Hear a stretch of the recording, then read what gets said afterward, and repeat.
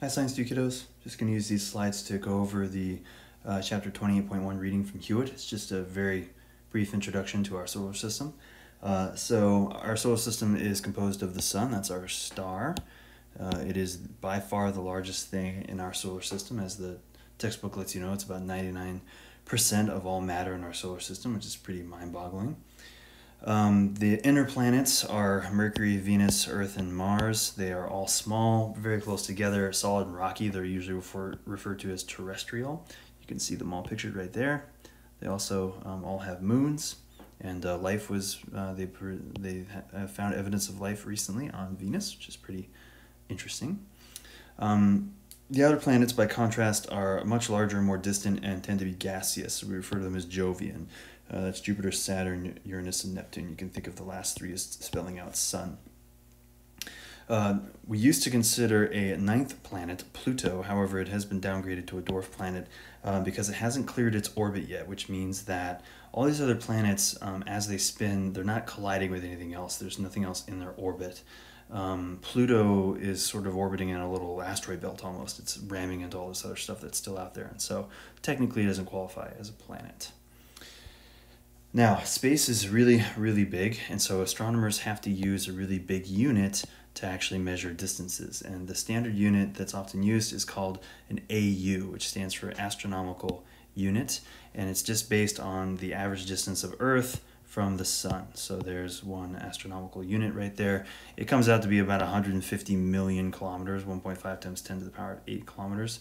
Again, a distance that is difficult to wrap your mind around, but is useful when we're trying to describe the distance between Earth and Neptune, for example, because then it ends up being about 40 AU or something like that. You'll be working with some AU today for an activity.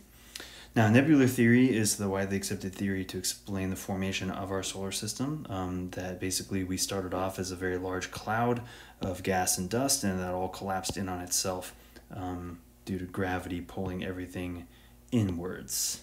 And what's interesting is that our solar system also began to spin as this was happening, right? So you ended up with these sort of waves, but that becomes an interesting thing, so keep that in mind. So gravity pulled matter towards the center, cloud began to spin. As it spun faster, as it collapsed inwards on itself, right? It gets faster and faster as things get closer and closer together. That's what's pictured here, right? So here's the fastest spin, and you can notice that it has flattened out.